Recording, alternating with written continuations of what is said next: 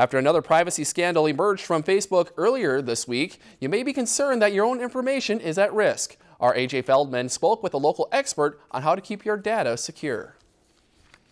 Sam Espana knows that he's more protected than most people online. I don't personally share, every detail of what I do and where I go, but some people do. The cybersecurity expert hopes that he can change your ways. While Facebook may be in the news this week, it's not the only site you should be worried about. Any application that you download, whether it's Facebook or LinkedIn or whatever, if it is free, if you don't actually pay, well, they are selling your information. They got to make money somehow. There is a reason they are a multi-billion-dollar company. Specifically on Facebook, there are a few easy ways to make your information more secure. They can go to the settings, and then under privacy, they need to review the access and the activity and everything that they share. There, you can change who sees what on Facebook, but you can also change your exposure on other sites.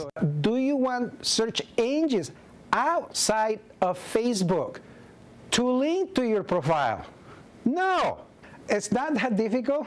And while most people know that you should be cautious while using your computer, your phone is also a great access point for people trying to get your information. The computing power of their phone is as good, if not better, than a computer, such as a desktop. And therefore, they should treat their device with great care for security and privacy. Reporting in Brainerd, AJ Feldman, Lakeland News. Some very good advice there. You can find more details and tips on our website at lptv.org/news.